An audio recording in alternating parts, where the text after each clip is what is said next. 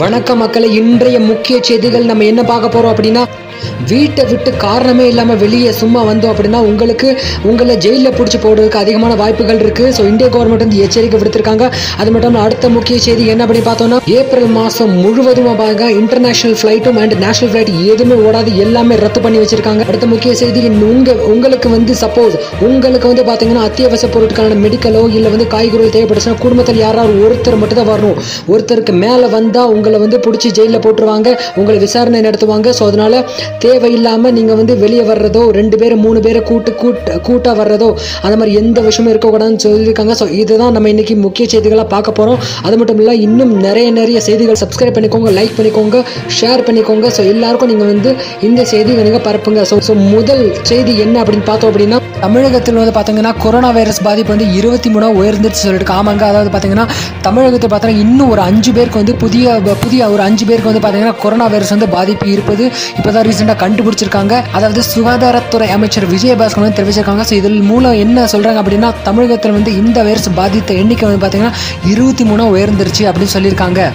அடுத்த செய்தி பார்த்தீங்கன்னா எங்கே பார்த்தாலும் பிணமாக காட்சியில் இருக்குது. அதாவது கொத்தா மக்களை வந்து இறந்துட்டு இருக்காங்க அப்படின்னு சொல்லுங்க. இது எங்கே அப்படின்னு பார்த்தீங்கன்னா இத்தாலியில். அதாவது ஆமாங்க, அதாவது பார்த்தீங்கன்னா சீனாவை விட இத்தாலி வந்து ரொம்ப பாவம். ஸோ அங்கே வந்து பார்த்தீங்கன்னா பலி எண்ணிக்கை இன்னும் கூடிக்கிட்டே இருக்குன்னு சொல்லியிருக்காங்க. ஸோ அங்கே வந்து கொரோனா வைரஸ் பாதிப்பு வந்து பார்த்தீங்கன்னா ரொம்ப அதிகமாக இருக்குது அப்படின்னு சொல்லி அந்த நாட்டு அரசு வந்து சொல்லிட்டு இருக்காங்க.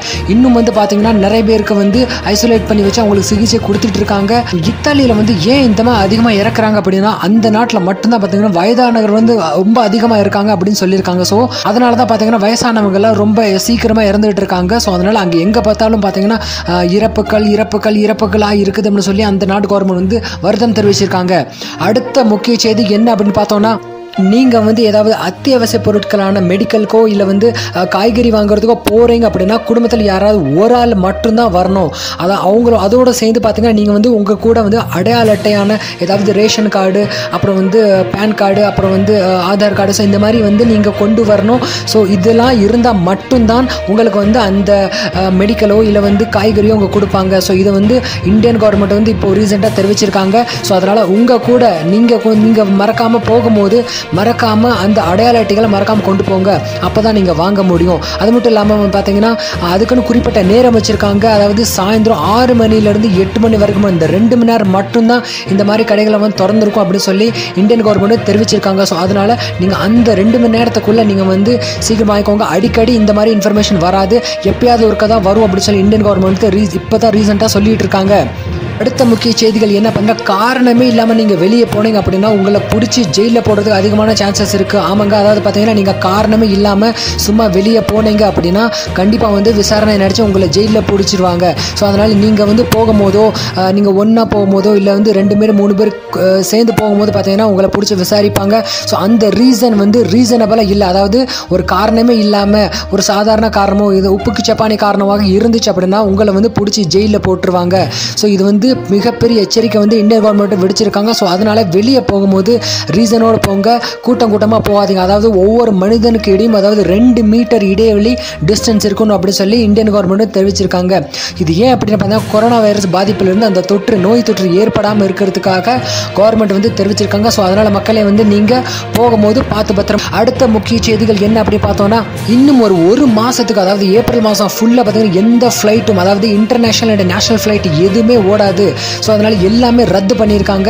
ஏன் அப்படின்னா இந்த கொரோனா வைரஸ் பாதிப்பிலிருந்து கூட்டமாக போகிறத தடுக்கிறதுக்காக இந்த மாதிரி ஸ்டெப் வந்து இந்தியன் கவர்மெண்ட் எடுத்திருக்காங்க. இந்தியன் கவர்மெண்ட் மட்டும் இல்லை, உலகம் ஃபுல்லாகவே பார்த்தீங்கன்னா எந்த ஃப்ளைட்டும் நேஷனல் ஃப்ளைட்டும் இன்டர்நேஷனல் ஃப்ளைட் எந்த ஃப்ளைட்டும் ஓடாது அப்படின்னு சொல்லி அதிகாரப்பூர்வமாக அறிவிச்சிருக்காங்க.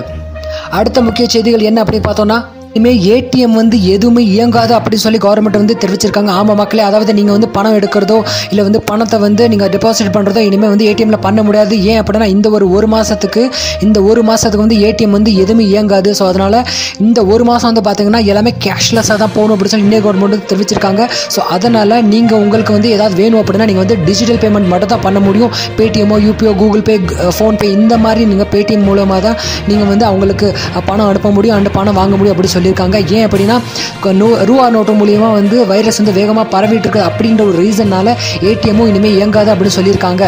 அடுத்த முக்கிய செய்திகள் என்ன அப்படின்னு பார்த்தீங்கன்னா, பெங்களூரில் வந்து 3 பேர் வந்து ஒன்றா சேர்ந்து வந்திருக்காங்க. ஸோ அவங்களாம் சேர்ந்து போலீஸ்காரங்க நடிச்சிருக்காங்க. ஆமாம் மக்களே, அதாவது போலீஸ்காரங்க வந்து அவங்ககிட்ட விசாரணை நடத்திருக்காங்க. ஏன் 3 பேர் ஒன்றா வரீங்க கேட்டிருக்காங்க. ஸோ அதுக்கு அந்த 3 பேர் கோவப்பட்டு என்ன பண்ணியிருக்காங்க அப்படின்னா அந்த போலீஸ்காரங்களையும் வந்து அடிச்சிருக்காங்க.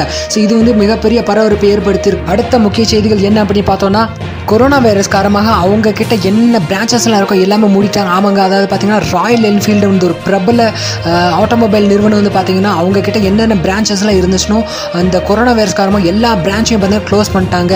அதாவது இந்தியாவிலையும் பார்த்தீங்கன்னா ராயல் என்ஃபீல்டு ஷோரூம் வந்து க்ளோஸ் பண்ணியிருக்காங்க. ஸோ அது மட்டும் இல்லாமல் சென்னையிலையும் பார்த்தீங்கன்னா திருவொற்றியூர், ஒரக்கடம், ஸோ சென்னை முழுவதும் பார்த்தீங்கன்னா இந்த தொழில்நுட்ப மையங்கள் இருக்குது பார்த்தீங்களா. ஸோ இங்கிலாந்தோட இந்த ஒரு நிறுவனம் வந்து பார்த்தீங்கன்னா எல்லாமே க்ளோஸ் பண்ணி வச்சுருக்காங்க. இன்னைக்குள்ள செய்திகள் பார்த்தீங்கன்னா அவ்வளோதான். ஸோ மேலும்